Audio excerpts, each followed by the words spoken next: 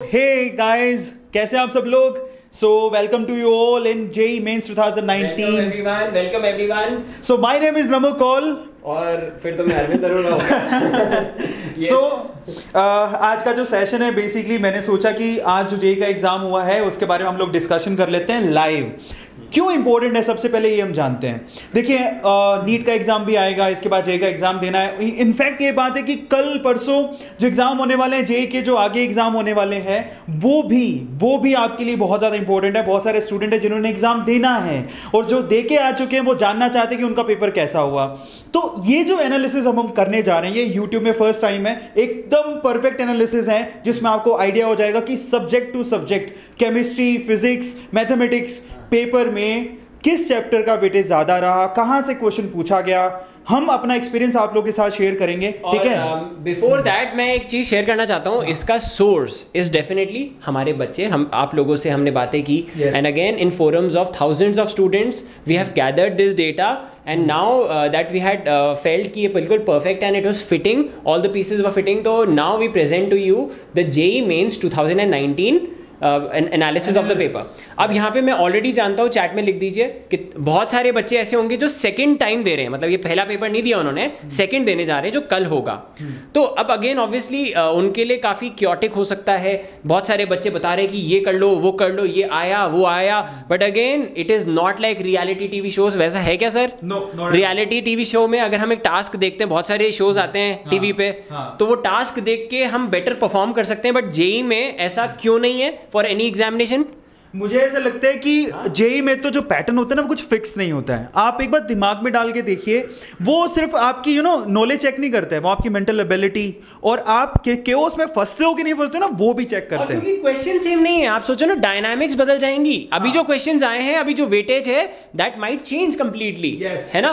तो इसीलिए पत्थर की लकीर नहीं मानना, अभी किसी से बात नहीं करनी है। तुम तो ये मान के चलो कि तुम्हारा कल है, ठीक है, तुमने डेट इसलिए चूज की थी। सो I know that many of you, हम लोग आपका क्या क्यूरियोसिटी सेशिएट करें, नहीं तो तुम वहीं पर फंसे रहोगे। एंड दैट इज, बहुत सारे रिक्वेस्ट आ रहे थे and that is the only reason we are here, ठीक है। अब बच्चों लेट्स एक्चुअली करना तो हम परसों चाह रहे थे, but again just for you guys, because I think कितने सारे अनगिनत कॉल आ चुके थे एंड मैसेजेस आ चुके थे, मेल्स आ चुके थे, and that is why let's get started.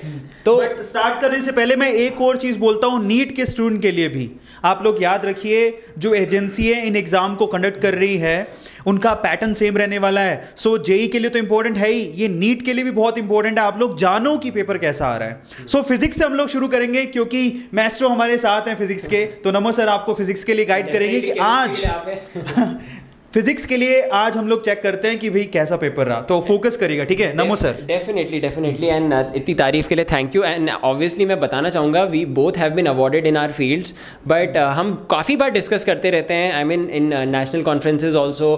कितनी बार ऐसा हुआ है कि हमें अवार्ड से सम्मानित किया गया है, but that is not the reason we are here. हम इसलिए है ही नहीं। अगर वो रीज़न होता तो आज की आज टीचिंग ही छोड़ देते हैं। The only reason is the love for you guys. आपके कमेंट्स पढ़ के जो हमें खुशी मिलती है, मतलब इट इज़ बियॉन्ड कंपेयर यार। मतलब एक जो खुशी मिलती है, that is the only reason we are here, ठीक है। अब आगे बढ़े। यस चलो तो गाइस फिजिक्स का एनालिसिस करते हैं जल्दी से, एक क्विक एनालिसिस कि अगेन आपको थोड़ा बहुत आइडिया लग जाए कि पेपर में हुआ क्या था। तो फिजिक्स के पेपर में अगेन आपने कुछ फ्रेंड से पूछा होगा, थोड़ा बहुत पता चला होगा। I give you the bigger picture here. तो फिजिक्स में अगेन फिजिक्स और मैथ्स टफ आए थे, केमिस्ट्री हमेशा की तरह आसान आया था। बिल्कुल सर, सर को बहुत खुशी है इस बात की। बट हाँ, chemistry is a scoring subject. Physics में let's have a broader picture. अब पहली चीज, अगेन 11th-12th का वेटेज एग्जैक्टली सेम था। मेजॉरिटी नंबर ऑफ क्वेश्चंस जो कि हमने पहले भी प्रिडिक्ट किया था was from electro and magnetism, ठीक है। करंट, इलेक्ट्रिसिटी, मैग्नेटिज्म, इलेक्ट्रोस्टैटिक्स से मेजॉरिटी नंबर ऑफ क्वेश्चंस आए थे। मतलब यार कुछ ज़्यादा ही आ गए थे, 7 क्वेश्चन आए थे। एंड देन अगेन फिजिक्स का पेपर अगर टफ माना गया है, then it is always because of mechanics. Mechanics is a visual topic जिसको मेजॉरिटी ऑफ द बच्चे रटने की कोशिश कर लेते हैं और वहां पे सबसे बड़ी गलती होती है, ठीक है। मैकेनिक्स जिसकी स्ट्रांग हुई होगी, they would have had a great time in physics, okay. दूसरी चीज अनफॉर्चुनेटली एक बहुत, ये जो 2 सिंपल टॉपिक्स हैं, लॉजिक गेट्स और डॉपलर्स इफेक्ट, वहां से कोई भी क्वेश्चन नहीं आया इस बार, है ना। Apart from that, as I said, 40 साल से जेईई हो रहा है and this was the 41st time.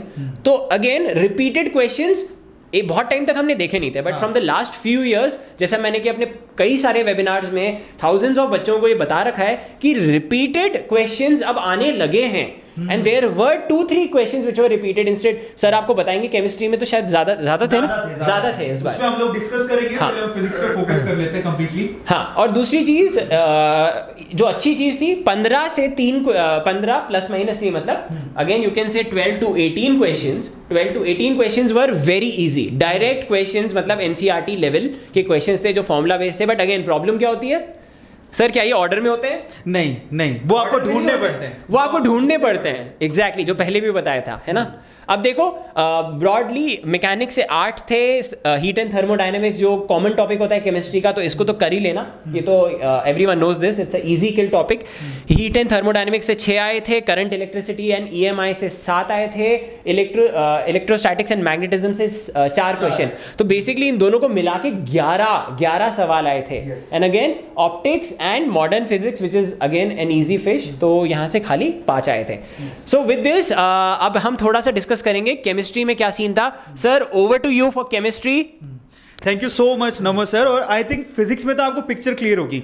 और एक बात मैं क्लियर कर देता हूं, यहां पर जो एनालिसिस आपको दिखाई दे रहा है, हमने जैसे सर ने बताया 2000 स्टूडेंट और मोर देन दैट, ठीक है, ऐसे नंबर स्टूडेंट है हमारे पास जो हमारे एक ग्रुप में है, उनसे एनालिसिस करने के बाद हम ये सारा डेटा कलेक्ट किया और उसके बाद आपके सामने ये चीजें रख रहे हैं। तो मतलब ऐसे ही नहीं है। दूसरी खास बात यहां पर है ना, 2 दिमाग में पिक्चर्स आ सकती हैं आपके, कि या तो यही सेम पैटर्न से पेपर आएगा, या फिर ये भी दिमाग में आ सकता है जो आया है उससे अलग कुछ हो सकता है। दोनों में से हो सकता है। और कहां पे बोल डलेगी कल वो एनटीए बताएगा। हम लोग उसमें बिल्कुल अपना कुछ ओपिनियन डालना नहीं चाहते हैं। क्यों सर? बिल्कुल। और बिल्कुल अभी क्या स्ट्रेस फ्री रहना है। अभी ये इसीलिए बता रहे हैं क्योंकि तुम सब परेशान कर रहे थे कि सर बताओ क्या है क्या नहीं है, क्योंकि हमने बच्चों से बात की, we try to understand the paper. To be very honest, हमें कोई क्यूरियोसिटी नहीं थी वीडियो आज बनाने की। द ओनली रीजन इज कि we are telling you to stay out of chaos। हम यहाँ पे तुम्हें चौकन्ना करने के लिए, and that's the only intention my dear students. अब केमिस्ट्री की बात करते हैं सर, बताइए। तो अब केमिस्ट्री की अपन बात करते हैं। मैं हमेशा एक ही बात बोलता हूं, पेपर तो एक्चुअल में जितने भी हो, फिजिक्स मैथ्स हमेशा हार्ड होती है, केमिस्ट्री स्कोरिंग होता है।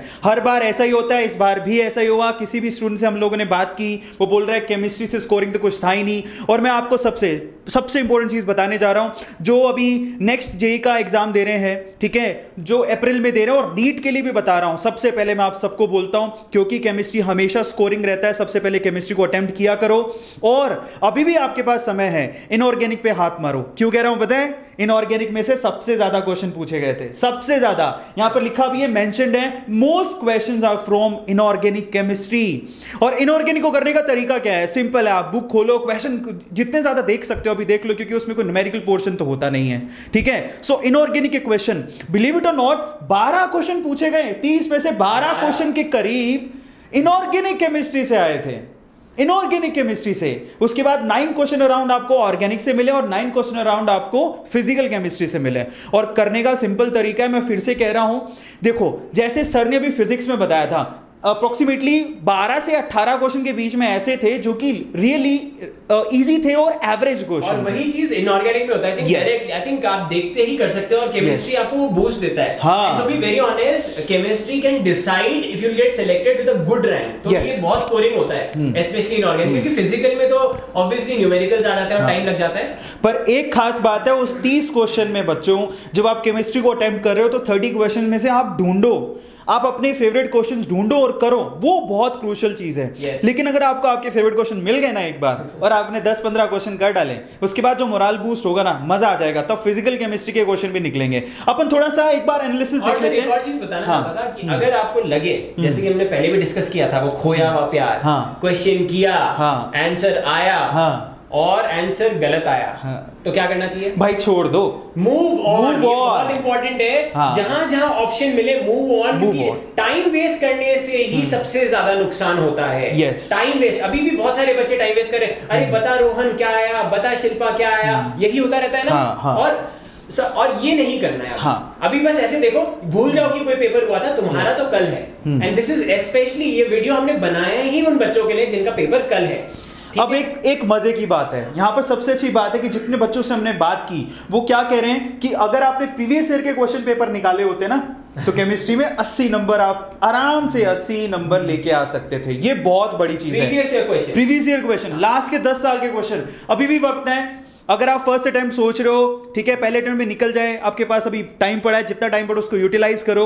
अपनी एक बुक उठाओ जिसमें पिछले साल के क्वेश्चन पेपर क्वेश्चन दिया हो, बहुत अच्छी है, सॉल्यूशंस को ही देख सकते हो। It will save a lot of time, at least पता रहेगा कि कैसे अप्रोच करना है। क्योंकि वो रेपिटेशन बहुत ज्यादा है केमिस्ट्री में। तो डू दैट। इसके अलावा मजे की बात ये कि अगर प्रीवियस 10 ईयर के क्वेश्चन आप देखते हो तो रिपीट हो रहे हैं क्वेश्चंस। मैंने बहुत सारे क्वेश्चन है, इतने सिंपल क्वेश्चंस। और हमेशा याद रखो एक चीज, पेपर बनाया जाता है एवरेज और बिलो एवरेज स्टूडेंट के रिस्पेक्ट में। कभी भी ऐसे बच्चों के लिए नहीं बनाया जाता जो कोचिंग जाते हैं, जो बहुत ज्यादा पढ़ाई कर रहे हैं। नहीं, हमको सबको पता है इंडिया में बहुत ही कम स्टूडेंट हैं जो कि कोचिंग अफोर्ड कर सकते हैं। समझ में आता है? सो जो एवरेज स्टूडेंट हैं, जो छोटी सिटीज में रह रहे हैं, मेट्रो सिटीज में नहीं रहते हैं, वो बुक्स पढ़ते हैं, स्कूल भी रेयरली जाते हैं बच्चों। सो ऐसे बच्चों के रिस्पेक्ट में एनटीए ने पेपर बनाया। और आपको बिलीव इट और नॉट, एनसीईआरटी बहुत ज्यादा मदद करेगी, इसलिए फोकस करिएगा उस पर। एनसीईआरटी अभी खोल लो। मैं तो कहता हूं प्रीवियस ईयर क्वेश्चन के साथ साथ एनसीईआरटी में एक बार रीड आउट कर लो। जो उनकी एक्सरसाइजेज में क्वेश्चन दिए हुए हैं, जो एक्सरसाइजेज में क्वेश्चन दिए हुए हैं, उनको रीड आउट कर लो। आता है समझ में? सो ये केमिस्ट्री के पॉइंट ऑफ व्यू से था। अब हम लोग बात कर लेते हैं यहां पर दोनों मैथ्स के पॉइंट ऑफ व्यू से। क्यों sir? Instead, thank you so much बच्चों for the comments. I mean that is something which really मतलब हमारे लिए यही सबसे important है। और कुछ चाहिए ही नहीं हमें। आपका जो रिस्पॉन्स है that is the only thing that we need in the world, है ना?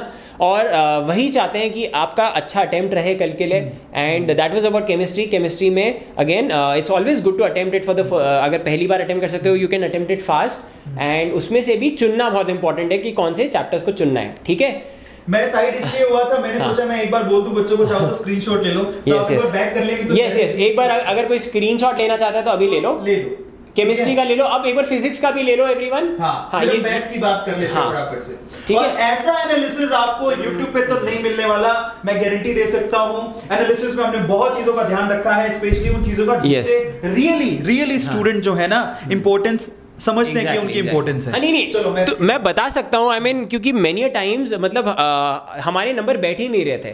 तो after talking to close to so many students, हमने इतने सारे पोल्स किए थे। I think many of you were part of it, तो आपको पता होगा एग्जैक्टली कि ये कहां से आया है। मैथमेटिक्स में अगेन हमेशा की तरह मैथमेटिक्स टफ लगा था इस बार बच्चों को, बिकॉज डायरेक्ट प्रॉब्लम्स नहीं आए थे। I think application based problems आए थे। सारे बच्चों ने यही बोला कि डायरेक्ट प्रॉब्लम्स नहीं आए थे, एप्लीकेशन बेस्ड प्रॉब्लम्स आए थे।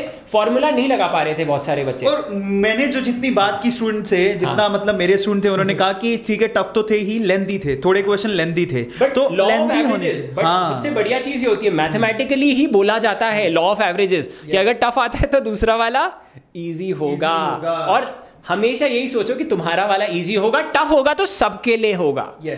टफ होगा तो सबके लिए होगा, कभी भी वो फ्राउन नहीं आना चाहिए। You should always go in the highest of spirits and that's it, है ना? राजा की तरह जाओ, राजा की तरह आओ। Life is about that, life से बढ़कर कुछ है ही नहीं। ठीक है, अब मैथमेटिक्स की बात की जाए। अब अगेन टफेस्ट सेक्शन तो था ही, फिजिक्स और मैथमेटिक्स को टफ कहा गया है इस बार बच्चों ने ये भी लिखा, लेंथीएस्ट, टफेस्ट, लेंथीएस्ट, ये वर्ड्स यूज किए। एग्जैक्टली। तो again it was pretty simple. Algebra से 10 थे, कैलकुलस के 8 सवाल आए थे, कोऑर्डिनेट और ट्रिग्नो से 6 और 6 आए थे। कोऑर्डिनेट ज्योमेट्री के सवाल रिलेटिवली सिंपल थे, but again when you talk about algebra and calculus they were application based, ठीक है? वो एकदम से डायरेक्टली प्रॉब्लम सॉल्विंग वाले नहीं थे कि देखते ही सॉल्व कर लिया। और मुझे ऐसा लगता है कल के पेपर में ट्रिग्नोमेट्री नंबर मारेगी, तो ट्रिग्नोमेट्री पे फोकस कर लेना। पर अभी तो टाइम ही कितना बचा है, तो मुझे ऐसा लगता है कि ठीक है जितना आप कर सकते हो, पर फॉर्मूले जरूर देख लेना। यस जैसे यहाँ लग रहा है कि अलजेब्रा में 10 क्वेश्चन आए हैं। और मैथमेटिक्स में एक चीज मैं बताना चाहूंगा सर, मैथमेटिक्स में ये गलती मत करना कि आप फोन कर करके लोगों से पूछ रहे हो कि एग्जैक्टली सवाल क्या आए थे, क्योंकि मैं आपको एग्जैक्टली बता सकता हूँ रेपिटेशन तो नहीं होगा।